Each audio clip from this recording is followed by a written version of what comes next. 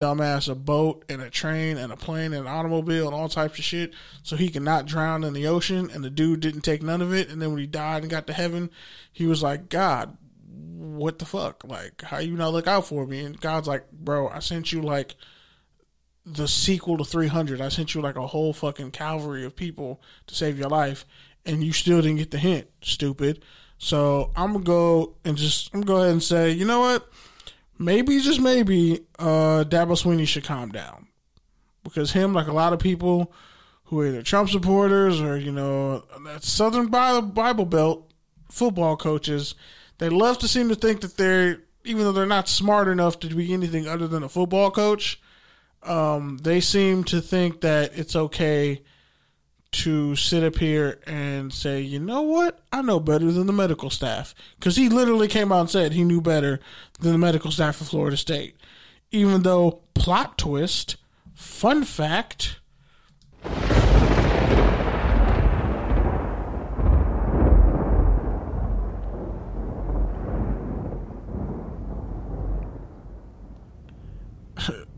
Clemson had a player who caught COVID and they brought them to Florida State.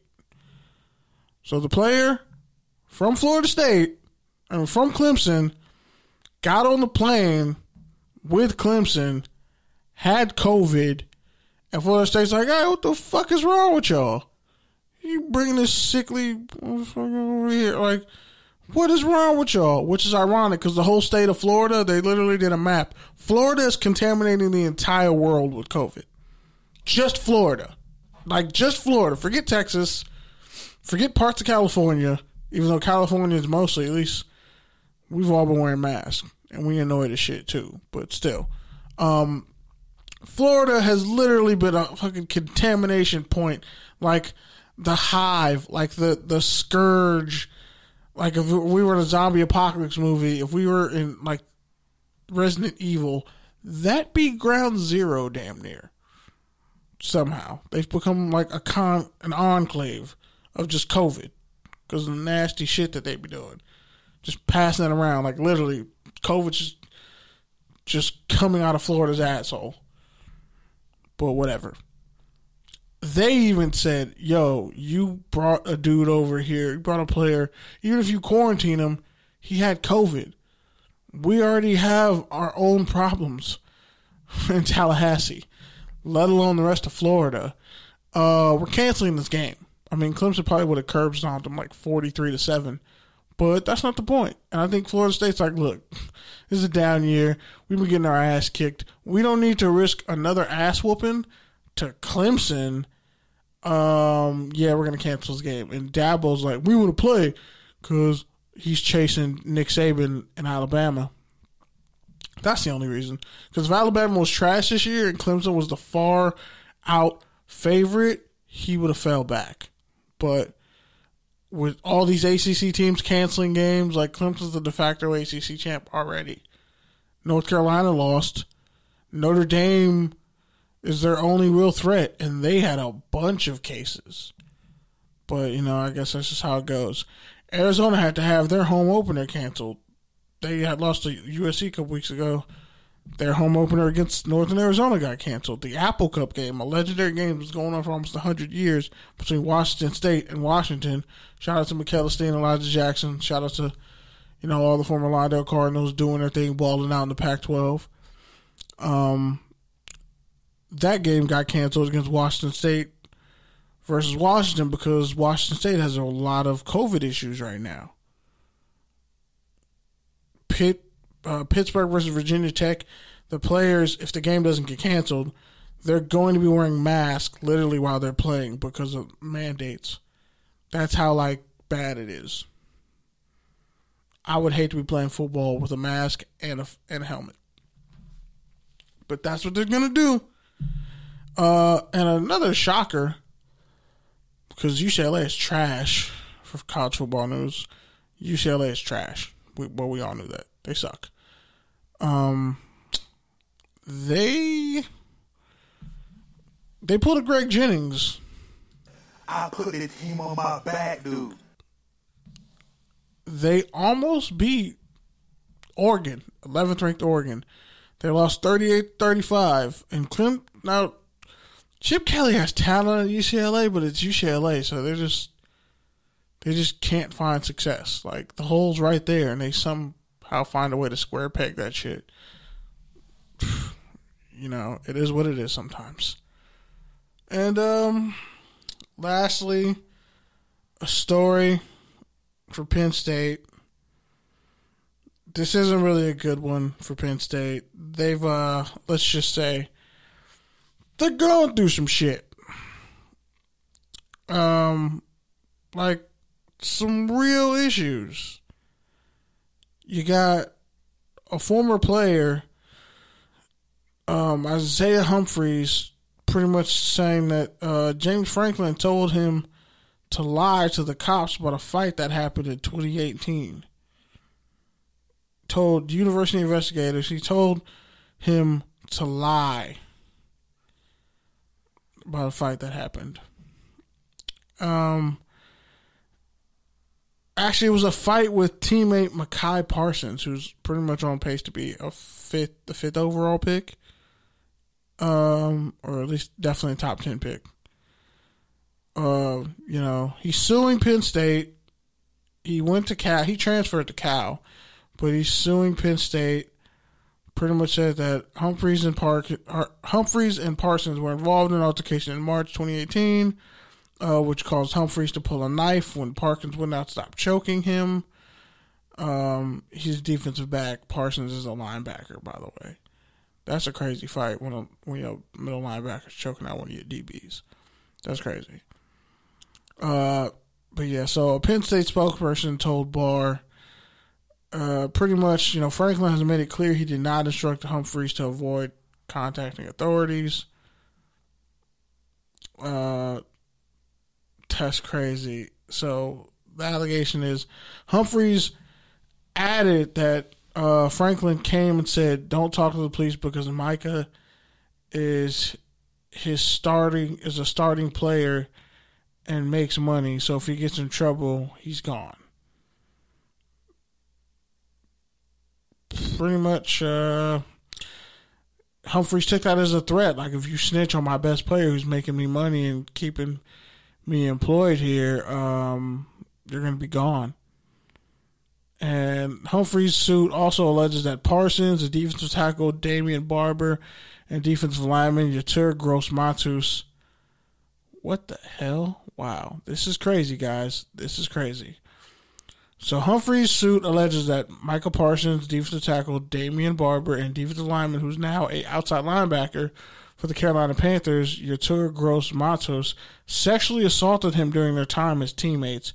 Barber allegedly said he was going to Sandusky Humphries, pretty much referencing former defensive coordinator out of Penn State, Jerry Sandusky, who raped. He's in prison right now after being convicted on 45 counts of sexual assault and rape of young boys, a lot of whom were players around the program, players who went to the program, former coaches, a lot of sick shit. Jerry Sandusky's a pathetic excuse of life. But yeah. So 2 players interviewed for the report.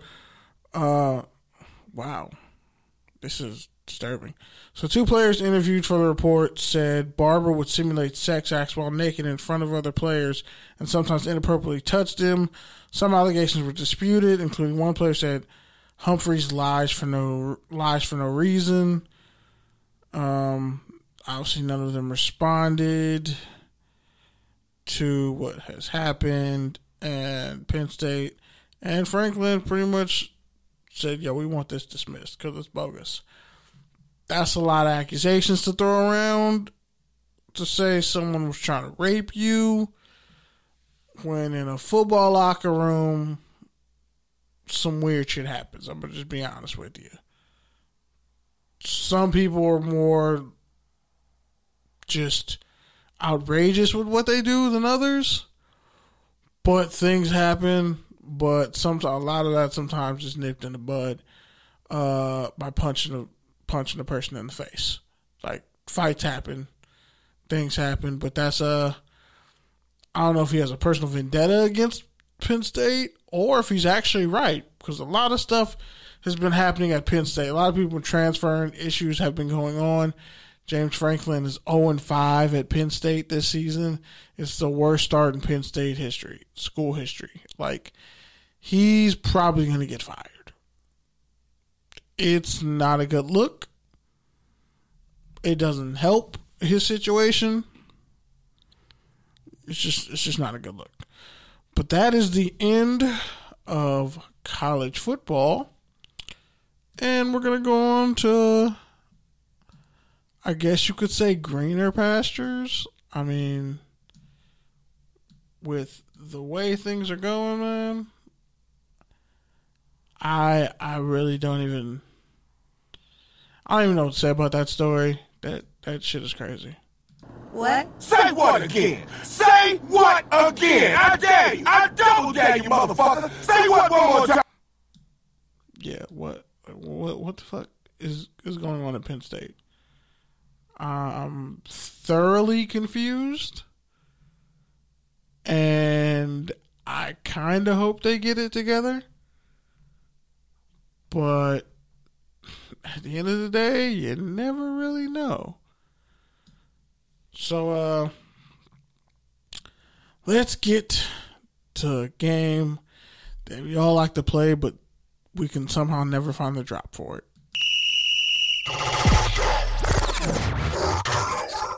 Except for right there.